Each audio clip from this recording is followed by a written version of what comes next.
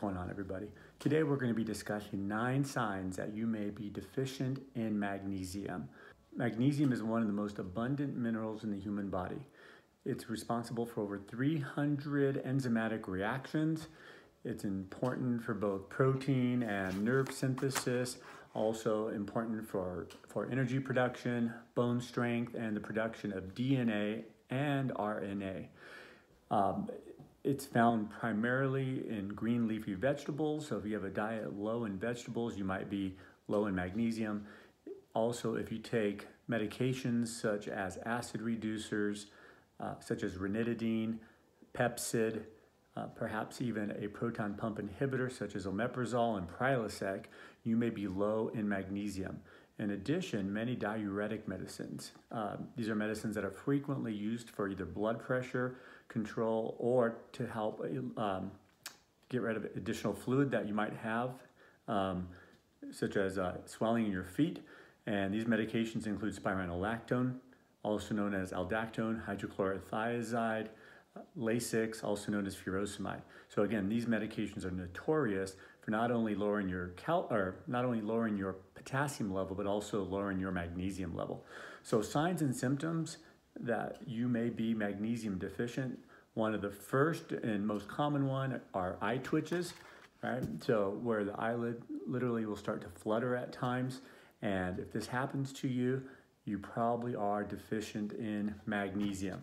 The second one is leg cramps. This is probably one of the most common reasons people come into my office to see me, or at least quite frequently.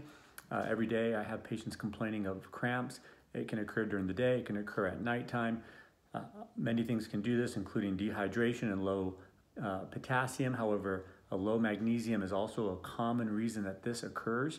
And I've had many patients, once they start taking magnesium as a supplement, that they notice a significant reduction in nocturnal leg cramps. Another cause of, or another symptom of a low magnesium level might be heart palpitations.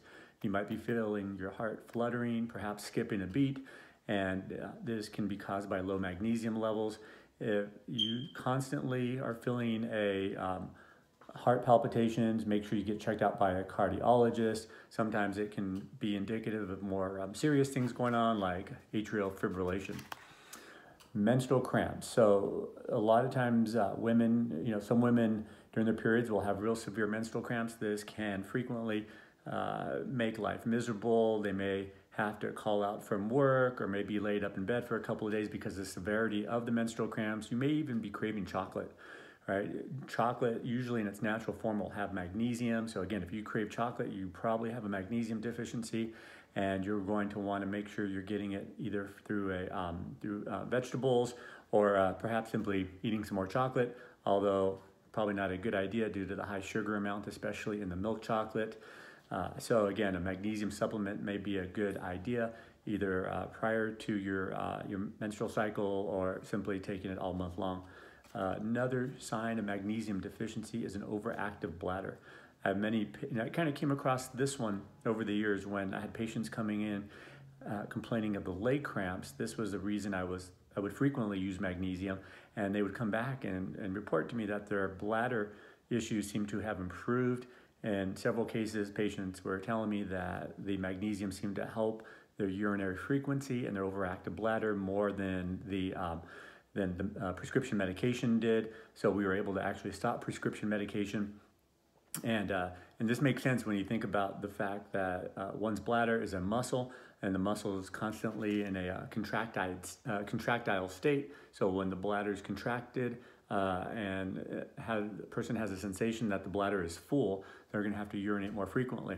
Once you relax the bladder will not feel as if it's full, and one can go longer periods between urination. So again, overactive bladder, this may be something that you may want to consider. Constipation, right? So people will frequently take calcium supplements. These can cause constipation. And if you're not getting enough magnesium, then again, a magnesium deficiency may present as constipation. Now again, obviously there are many things that can cause constipation. Low magnesium is simply one of them. As a matter of fact, that's why we will use things like milk of magnesia, which is literally a liquid form of magnesium, to help one have more regular bowel movements.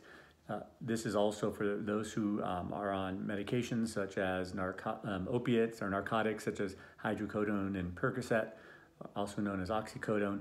You may find that magnesium or magnesium supplement may help you with any constipation symptoms.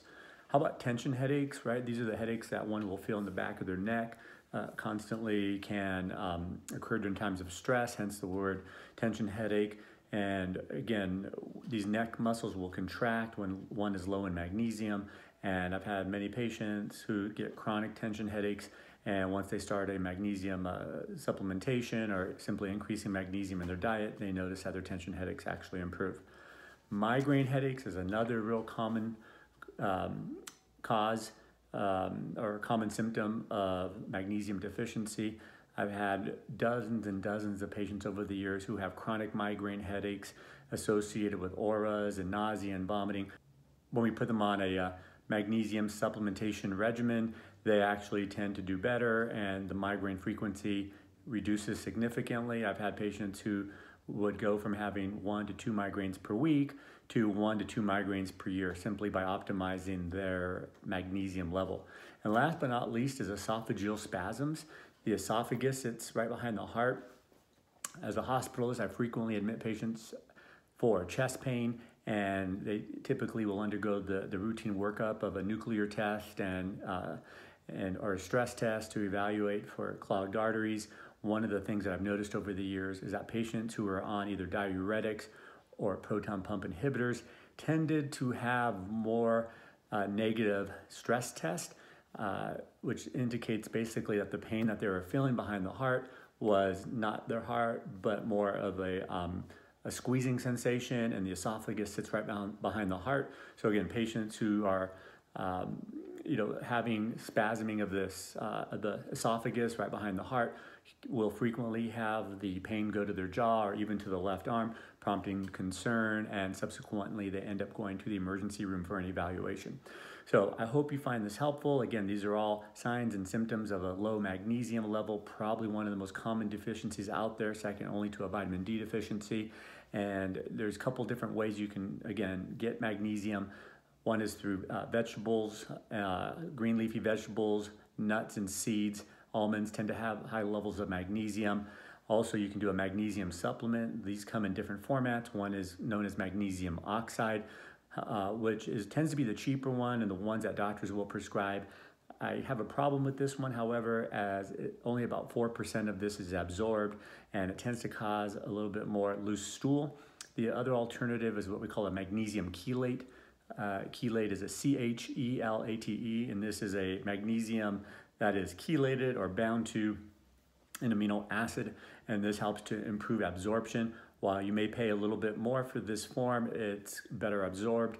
And in my experience, the magnesium chelate, again, it can be a magnesium citrate, magnesium malate, magnesium fumarate, to name a few.